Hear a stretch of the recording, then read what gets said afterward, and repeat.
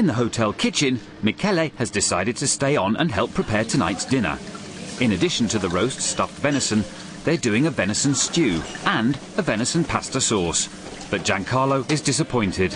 It did not inspire me, actually. I was pretty upset.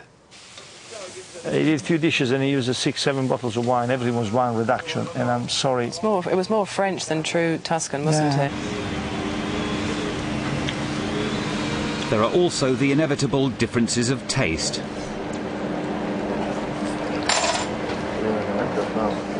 it's okay. Yeah, bye. They were so proud of it, but it was He shares Giancarlo's technique with a frying pan, but he's pushing Hotel Rotelle's equipment to the limit.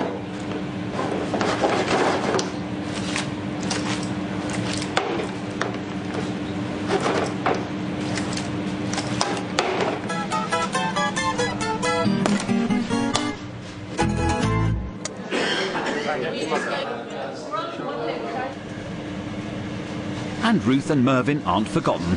There's a special vegetarian dish. I think it was layers of carrots and maybe spinach cooked in layers with egg to set it. And then they made flowers on the top out of tomato skins. It was very elaborate and it looked like the most enormous red cake. But Katy isn't impressed. Was a little bit fussy for what I'm used to and for what I would choose to eat over here. I don't like food that always tries to be too clever, and I prefer simpler dishes. There we are. Nevertheless, Michele gets a thank you. What did we think about his cooking? Come on.